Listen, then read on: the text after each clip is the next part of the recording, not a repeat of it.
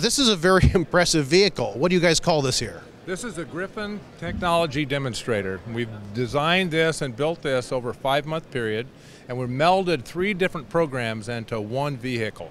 We've taken the Abrams turret with all of its innate modernization, able to go to the V3 configuration at some point in time when the Army's ready.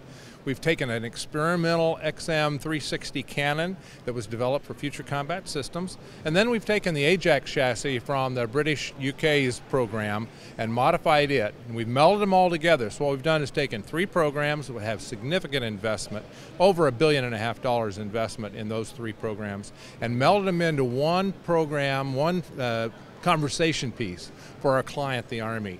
And it really is a conversation piece. We call it a tech demonstrator because it's not a solution, but it is a start point for us to talk about what's good about it, what would you change. And so at the end of AUSA, after all the Army leaders have been through here, we're anticipating that we'll come out with some things that we would do differently. And then over the next year, we plan on making the modifications, changes, whatever needs to be done, and then show them something a little different sometime next year.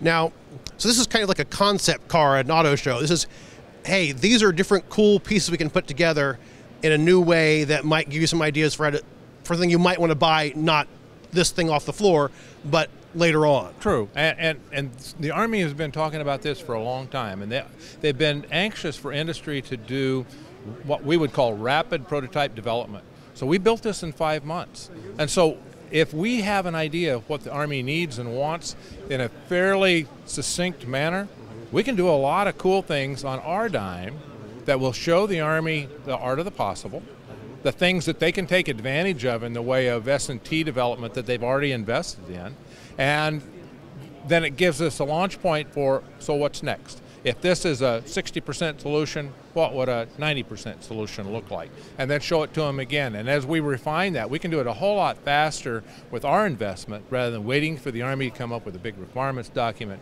deciding what that requirement ought to look like. And it gives us some innovation opportunities because we can take these 3 different kinds of programs, very unique and distinct, meld them together into something that the Army would be interested in.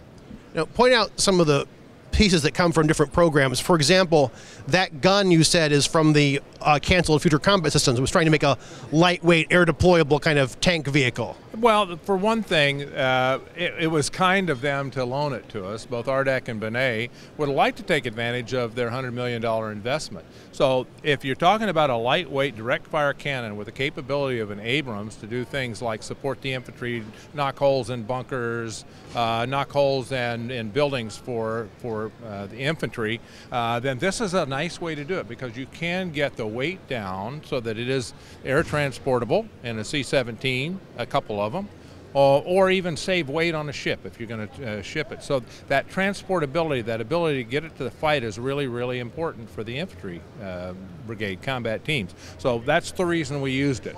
You can also use other cannons on it, but this one is the lightest weight of all of them.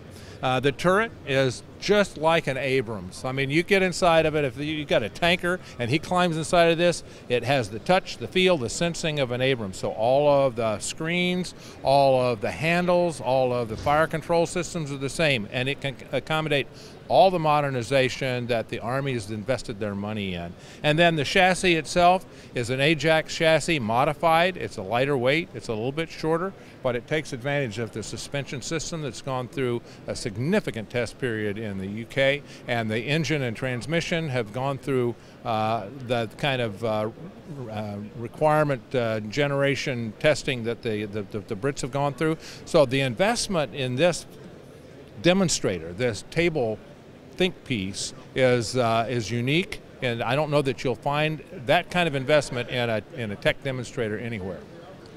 And basically, the idea is this would be for the mobile protected firepower concept, which is a vehicle that can be air deployed, move in with light infantry, with airborne troops, and provide them some heavy firepower as they're moving across the country, either on foot or in some of those light off-road vehicles that the Army's buying. Well, we hope that this will lead us to that solution set for the Army. It's not the right solution, but it does give them some ideas and some thoughts on what could be good.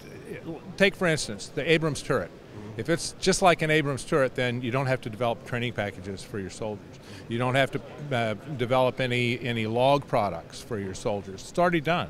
And that Army invested in that. So that's a neat way for the Army to look at what I really, really need and how best do I do it with the limited resources that they have. I mean, they're really constrained in their funding. And so if we can make it more cost affordable at the upfront piece, that investment that they got to make, that's a positive win for us, industry, and the Army.